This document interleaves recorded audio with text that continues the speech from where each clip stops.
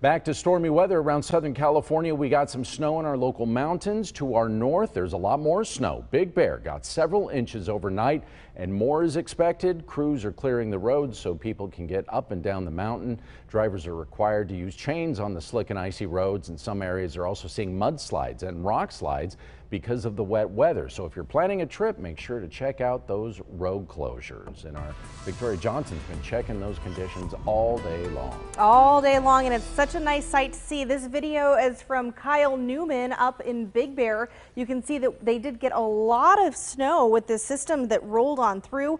They could get up to about 4 inches or so tonight. So far, Big Bear has received about 10 inches of snow, Lake Arrowhead up to a foot, and then Running Springs close by there about 8 inches. So the winter storm warning, winter weather advisory in the area, they just expired. Showers, snow showers slowly starting to taper off tonight into Monday morning.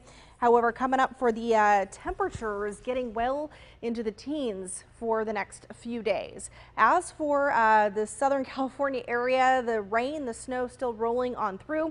You can see it still falling there up in the Big Bear area and Wrightwood. As for how much snow we've seen in our neck of the woods, Palomar about 3 inches, Mount Laguna about 3 to 4 inches or so. So a good amount for this first system rolling on through. We're seeing more rain activity off to the east and to the north. You can see a good amount there, some heavier cells popping up throughout Oceanside, getting into Bonsall and Fallbrook, pushing into Valley Center down that 15 corridor in our mountain areas, especially in those coastal foothills, Alpine, out Interstate 8, and then Mount Laguna, a little bit of snow, then pushing out into the desert. So showers tonight, snow showers tapering off from the north to the south. Winter weather advisory continues into Monday morning, as well as that high surf advisory up and down our coastline for some pretty big surf.